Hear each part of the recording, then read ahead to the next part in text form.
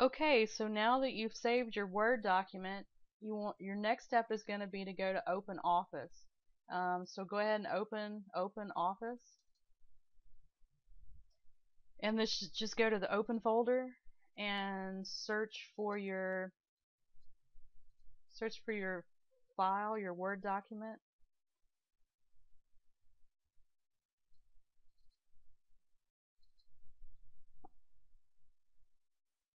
Okay, and this is the one that I made the changes to, as you can see.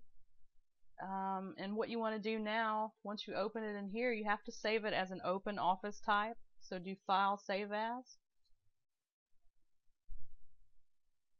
And the default is odt.odt. That's fine, just save it. Okay, and if you've installed your Writer2Epub, you should see 3 green E's up here. What you want to do is click the first one. Okay, and this is where it's asking you for the document metadata, and you can go ahead and enter the title and author name.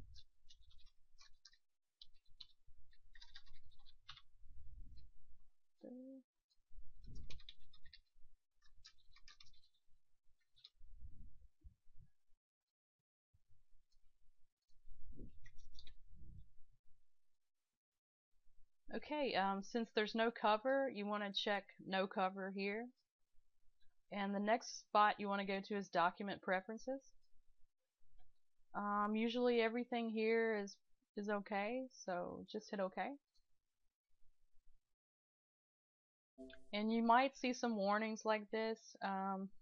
It's just telling you that there's no headers present, so it's not going to create the table of contents. But that's fine, we're going to do that later anyway. So say OK.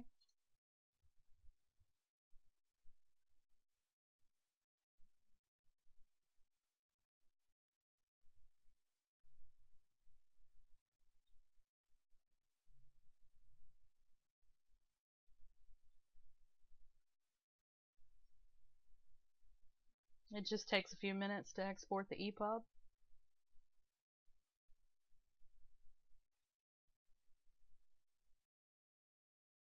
And when this window pops up, that basically means that it's done. So just hit OK, and you can close Open Office.